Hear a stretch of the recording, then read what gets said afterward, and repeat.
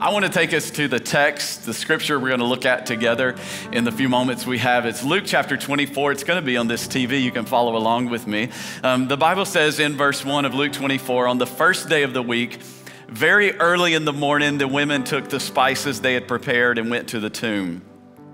And they found the stone rolled away from the tomb, but when they entered, they did not find the body of the Lord Jesus. While they were wondering about this, suddenly 2 men in clothes that gleamed like lightning stood beside them. This would be the appearance of the angels.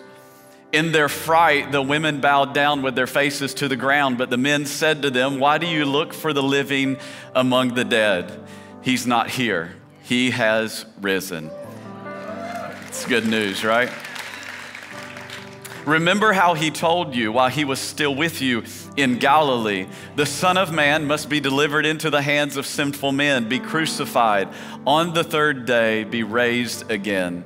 And when they remembered his words, they came back from the tomb, and they told all these things to the 11 and to all the others. Maybe you're thinking this is a typo, there were 12, but actually by this time, if you know the story, Judas had already taken his life.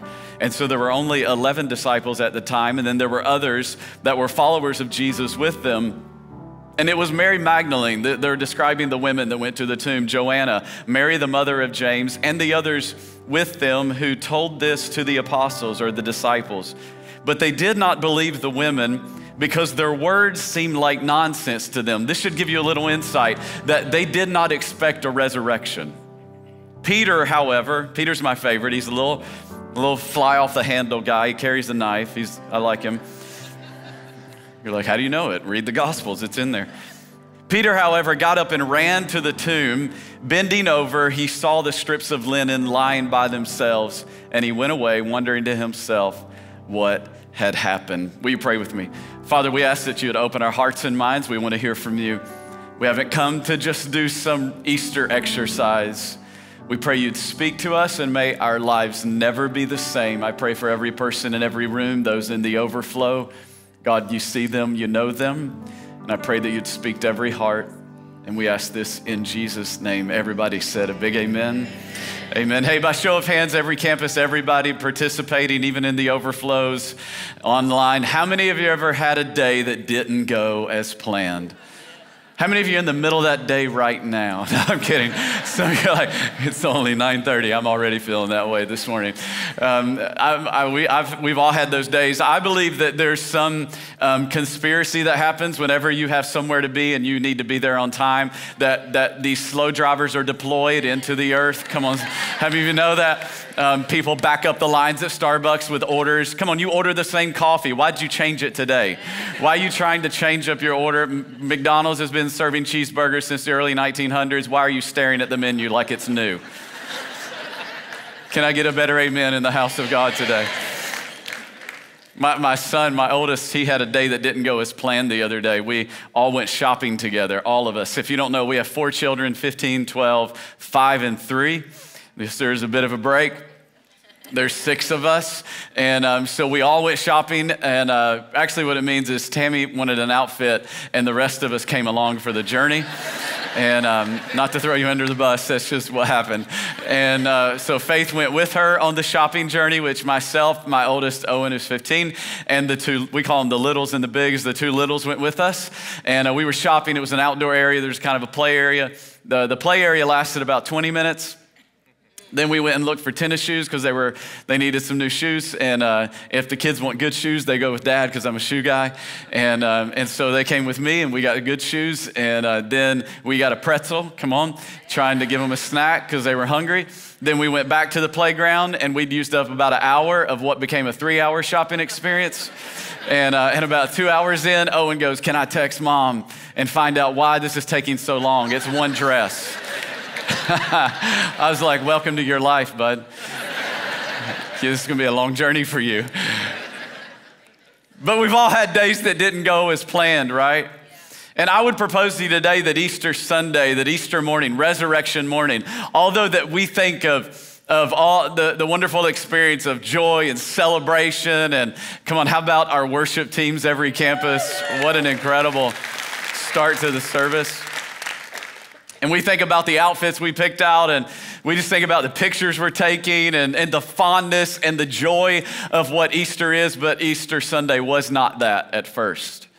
And I think to really get the picture, we need to back up a little bit to Friday and maybe even a little bit more to Palm Sunday. You know, on Palm Sunday, Jesus is making what is called the triumphal entry into Jerusalem, and they're laying palm branches down. That's where we get the name. And then the rest of the week, he's having the Last Supper and the beautiful artwork that's been created around that whole night.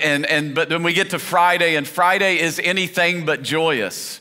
Friday is the day that he is beaten and a crown of thorns is put into his head. And if you don't understand crucifixion, Romans were experts at it, and they would beat the prisoner with what's called a cat of nine tails. If you're unfamiliar, it's a whip that has 9 leather strips, and it has stone and it has bone embedded in it. And it's not like just they would smack them with it. They would wrap it around the body and then pull it so as to rip the flesh. I'm not trying to get a downer on your Easter, but I'm trying to help you understand what they saw. They saw their Lord, their friend, the one they had had meals with, they broke bread with, they learned stories from, they were amazed at the revelation that he would give them. They watched him open blinded eyes, and they watched him feed 5,000 with a few loaves and a few fish, and they watched him raise Lazarus from the dead when he'd been dead for 4 days. They had seen miracle upon miracle and signs and wonders, and they thought it was going to become something, and now it wasn't, and he's dead. And so Easter Sunday morning, they go to take spices, and they didn't expect a resurrection. They thought it was over. And I just think that they walked up on the grave, and the grave represented a couple of things that it represents in our life today that we can relate with these women, whether we are skeptics of faith or whether we have been walking with Jesus a very long time. And I think first that the grave that they walked up on that day represented loss. And I think all of us in our life have stood over the grave of loss at some point or another, have we not? I mean, the past few years have represented a whole lot of loss. Some of you lost family, you lost people, literally loss in your life. And the grief of that still sticks with you. Some of you in your life at some point, you lost innocence. And whether it was your choice or the choice of somebody else, we've all been through loss, have we not? The loss of security is what I think this last few years brought. Pre-pandemic, how many of you ever thought that in a moment your health could be turned upside down, the world could be turned upside down, that everything could change in the snap of a finger, and all of a sudden the world felt like it was shifting underneath you, and it felt like it went from a solid foundation to a sandy one, and some of you are still reeling from that, and the loss of financial security and the loss of physical security, and all of us have gone through loss, no matter how much money we have or we don't have, no matter what status we have in life or we feel like we don't have, we have all experienced loss, the loss of a marriage, the loss of a career, the loss of finances, maybe the loss of a child, walking away, no relationship, disconnected. We've all in our life, no matter who we are, we're not exempt because we're in this thing of humanity from loss. But I think the grave also represented failure. See, the Jews thought that Messiah would come and that he would overthrow Roman oppression, which is what they were under. He would establish a throne and a kingdom on the earth, and then they would be in charge and they would rule. And all that was gone, all the hopes of whatever this would become, this movement that thousands of people were following him, and this thing was really gaining momentum at this point, and his notoriety was really picking up, and people were following him from all over the place, so much so that he said, listen, I've come to die, and Peter goes, no, we won't let you do that, and Jesus says, get behind me, Satan. Like they had other things in mind, and now it represents failure. And I know that we've all been over the grave of failure, have we not? Whether it's choices we've made or life that has happened to us, we've all been through failure in our life. And here's what I know about all of us, whether we have faith or feel like we have no faith, is that whenever failure hits, we go into a what if mode. Well, what if that hadn't have happened? What if I hadn't have went to that party and met that person? What if I hadn't have said that? What if I hadn't have lashed out in anger? What if What if I hadn't responded that way? What if I hadn't have lost the job and lost the income that created the mess? What if I had have listened to my spouse when they were trying to tell me they were unhappy? We end up in the what ifs, and I know that we also end up in the if onlys. If only they hadn't have walked out on me. If only I hadn't have failed again at that thing, if only, and we go through all these things. And here's what I know about all of us, no matter where we find ourselves today, is that whenever failure and loss enter our life, it brings pain. It brings deep pain. And some of you, as I'm talking, you feel the pain of those losses and failures begin to rise up. You're thinking, I wish I'd have went to a more encouraging Easter message. We're gonna get there. But here's what I know is that whenever there is pain in our life, whenever there's pain in any of our lives, we try to get away from it. Now, most of us with intelligent working apparatus up here in our skull, when pain happens in our life, we're like, how do I get away from that pain? Are y'all following me? Or y'all do try to get away from pain, right? We try to get away from pain. And whenever pain is happening in our life, we try to get away from it or we try to cover it up. And we're just like the women that came to the tomb that day, because one thing you've got to understand is that the text said they came to the tomb very early in the morning and they came with spices. What's important to understand that the Jewish people did not embalm bodies when they died. They allowed them to decay naturally.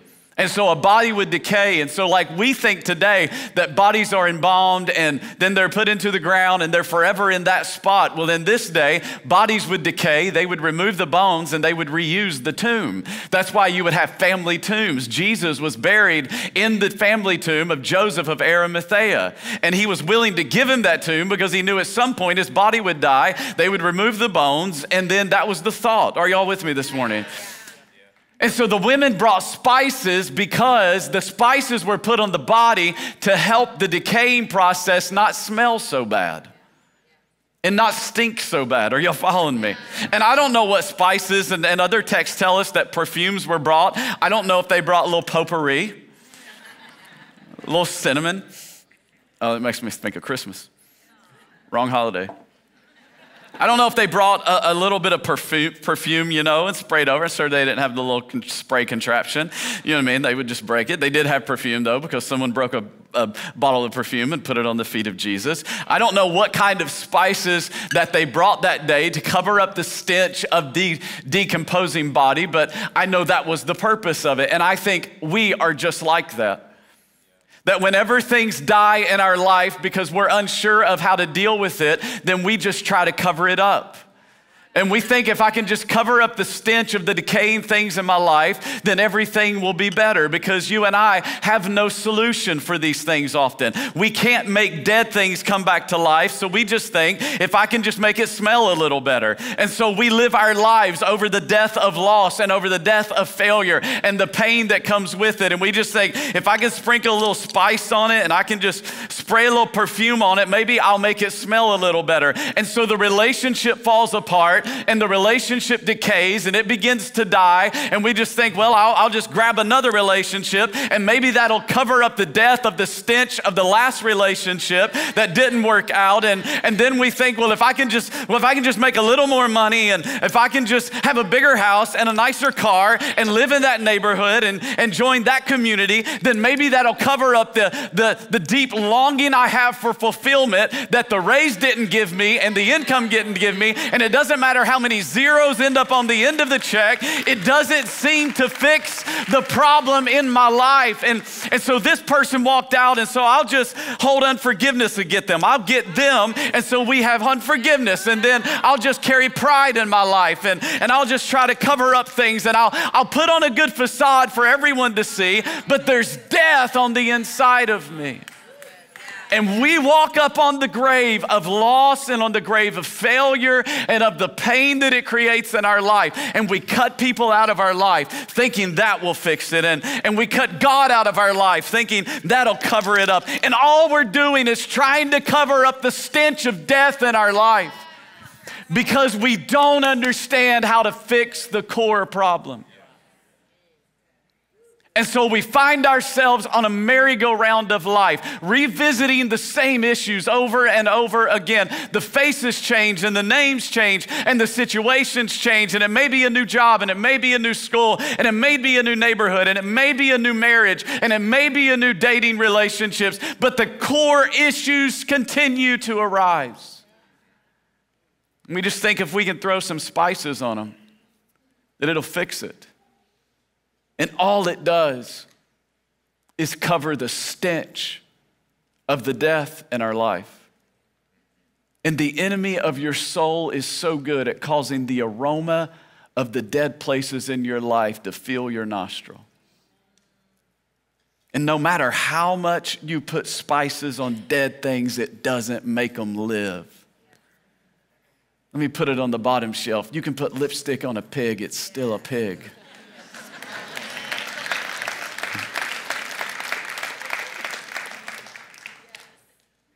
It's because we all have this core problem, all of us. No matter the color of your skin, no matter your financial portfolio, no matter your level of education or your lack of education, no matter how well networked you are, no matter your notoriety, or no matter if you feel like no one knows that you're even on the planet, we all have this core problem, no matter if you feel like you have moral high ground or you know you are a mess. We all have this core problem, and the problem, the Bible calls it sin. And that isn't meant to condemn you. It's the reality of all of humanity. I have this problem. You have this problem. And so we spend our life and we spin our wheels trying to fix this core problem. And the best we can do is cover it, but we can't correct it. Because sin brings death. Romans says this, the Apostle Paul wrote, therefore, just as sin entered the world through one man, it entered through Adam, and death through sin. And in this way, death came to, what's the last word? Everybody shout it. Come on, every campus. What? Yeah, came to all people. Not some people, not the really bad people. The reason that we think we're good is because we always compare ourselves to someone that's not as good as us. It's a dangerous game. All people, why? Because all sinned. Well, Pastor, I don't think that I sin, but I make some mistakes. I'm not perfect. No, we're not mistakers who make mistakes. We are sinners who sin. Because some of your mistakes you planned.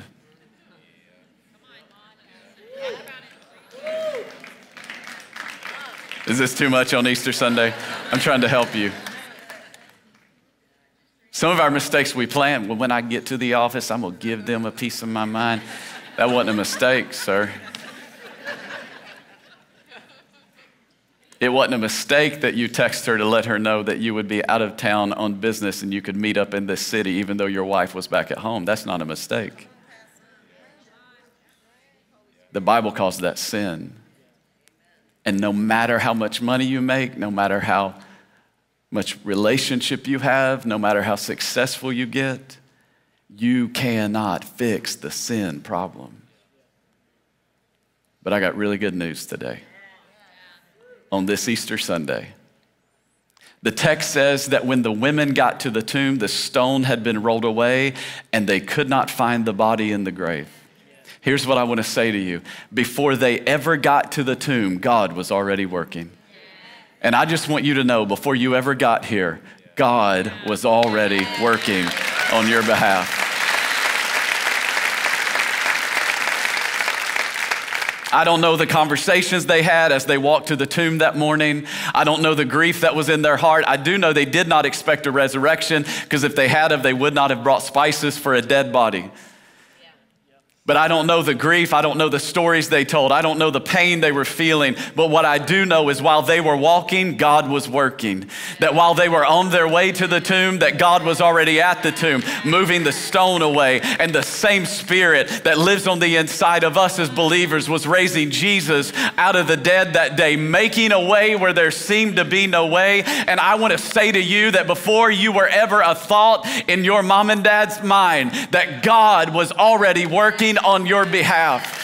That the God of the universe looked down through time and eternity and saw that you and I would have a problem that we could not solve called sin. And he knew that we would bring our own spices to the situation, trying to cover up the death and decay in our own life. And the God who is outside of time, that saw you when you were born and when you would die at the same time, because he's not confined by time, he's outside of time. He knows the day that you came out of the womb. He knows the day that you have an appointment to meet him and stand before him in judgment. And because he knew you would have a problem you could not solve, he looked down through time and eternity and said, I'm not going to let them live that way. And so he put in motion a plan whereby a baby would be put in the womb of a virgin named Mary. She would give birth to him. She would call him Emmanuel, God with us, Jesus the Christ, the anointed one. He would walk the earth for 30 years, being tempted in every way that you and I are tempted, yet without sin, because he was fully God, but he was fully man. In year 30, he would begin to heal the sick, raise the dead, open blinded eyes, open deaf ears, begin to give revelation of the kingdom of God.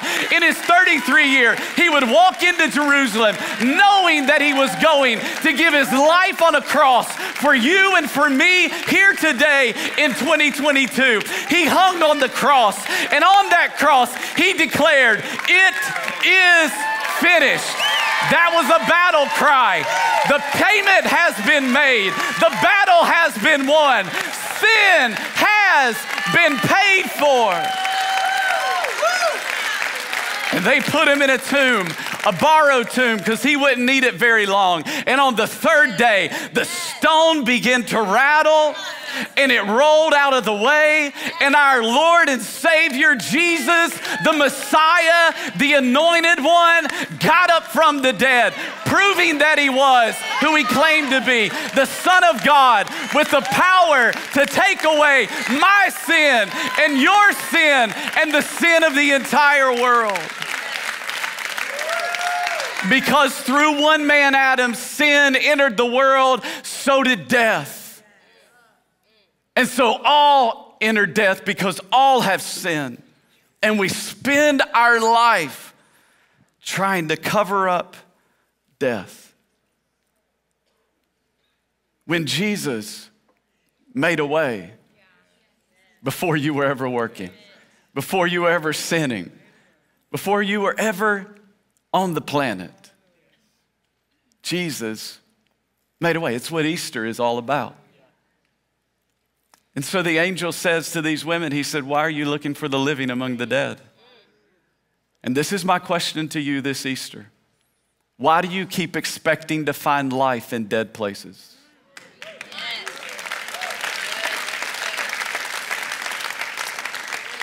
Why do you keep expecting to find life and joy and peace and hope and a brighter tomorrow? Why do you keep going to dead places? Why are you looking for the living among the dead? Why do you keep returning to this? Why do you keep going back to the cycles of your life? You don't have to, because Jesus was working before you ever got here. He was making a way for you where there seems to be no way. Well, Pastor, I can't see God working in my life. My life has been filled with pain and tragedy and heartache. And I can't see where God is working. But could it be the events of your life are trying to point you to the light of Jesus? Could it be that your self-sufficiency hasn't got you anywhere? And maybe today's your day to surrender to the sufficiency of Christ in all things in your life.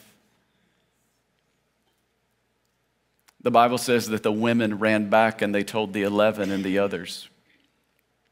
Is this significant in the story of the resurrection that women took the message back?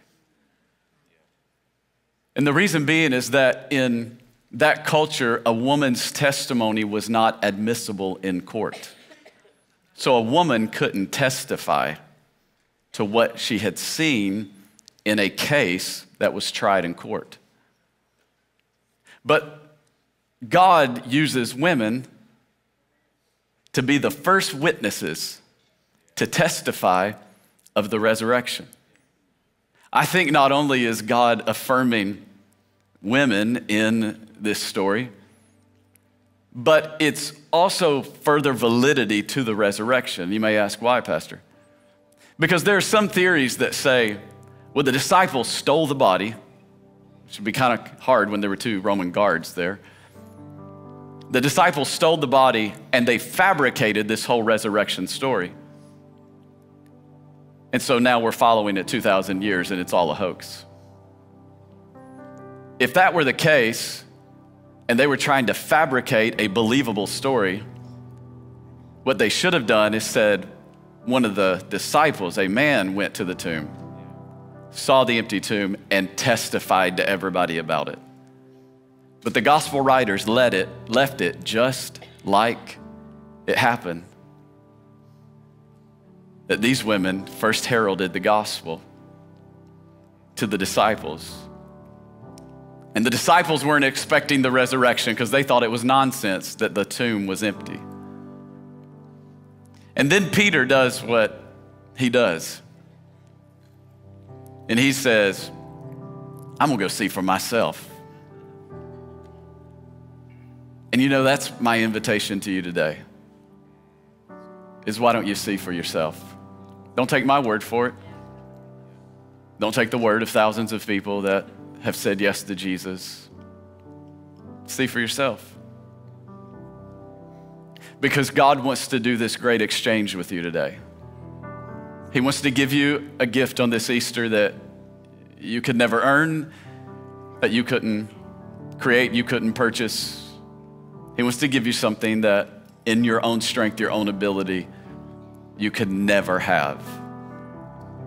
And it's found in 2 Corinthians. Apostle Paul wrote this. He said, God made him who had no sin to be sin for us. This is why the Father turned his back on Jesus when he was on the cross and the sky went dark at noon, because he couldn't look at all the sin he was carrying on the cross. So that in him, being Jesus, we might become, look at this, the righteousness of God. You give God your sin, God gives you his righteousness. What an amazing gift. Well, don't I have to do some things, work for it? No. The Bible just says this. As scripture says, anyone who believes, there you go, believe in him, being Jesus, will never be put to shame. For there's no difference between Jew and Gentile. In other words, the ground is level at the foot of the cross.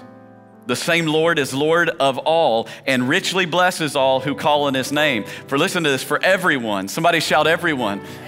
Not just some group of people, not the ones that got it, not the ones that think their sin is a little less than the other ones. And no, everyone who does what? Who calls on the name of the Lord will be saved. Everyone who calls on the name of the Lord will be saved. I like the way the Psalm said it in Psalm 34. Taste and see that the Lord is good. In other words, try it for yourself today. Blessed is the one who takes refuge in him. Some people say, well, Pastor, or depending on where they're from, I grew up in Tennessee, and there they would say, preacher. They say, well, when I get some things fixed in my life, then I'm gonna come to God. I just gotta get some things worked out first. I would say, here's the whole point, is you come just as you are. And then with the power of God, you can work some things out. And so I say today to you, come as you are. Aren't you tired? Aren't you tired of throwing perfume on dead things? Aren't you tired of looking for life in dead places? Isn't it exhausting? Then today I invite you to taste and see that the Lord is good. Taste and see if he isn't good. See if he won't forgive you. See if he won't give you hope. See if he won't lift the weight of sin off your life. See if he won't give you a better tomorrow, a brighter tomorrow, a home in heaven, a purpose now in the earth.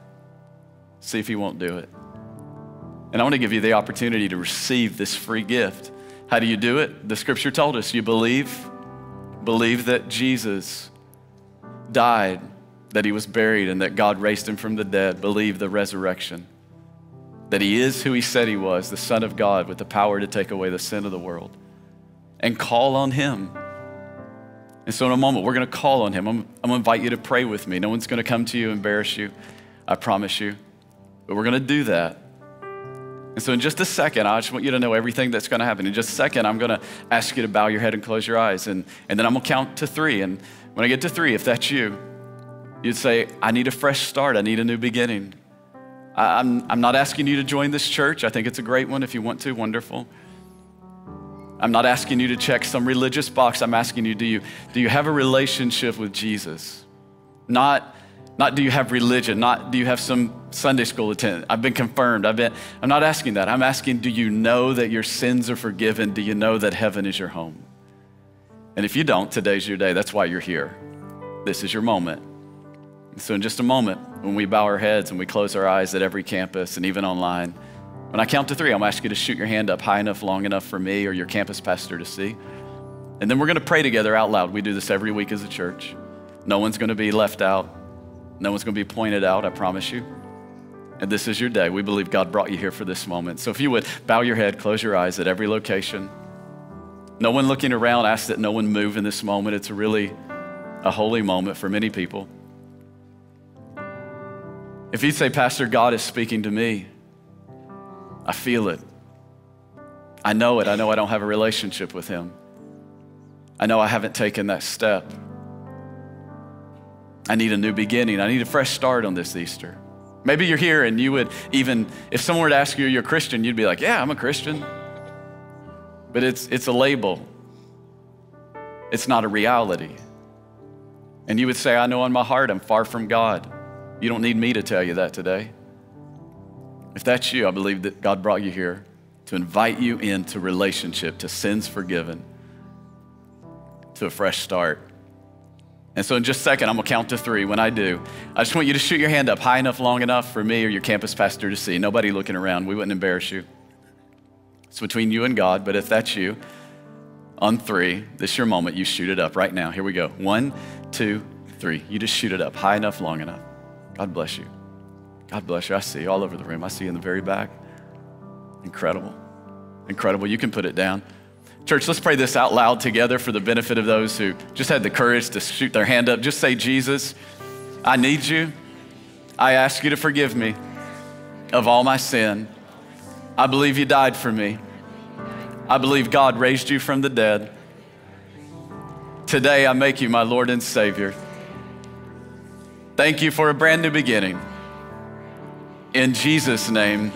And everybody said a big amen. Amen. Come on, let's celebrate those who made that decision. Thanks for joining us for today's message. Feel free to rate, review, and share with a friend. If you'd like to find out how you can get involved or partner with us financially, visit lifepoint.org or download the LifePoint app. Thank you for your generosity.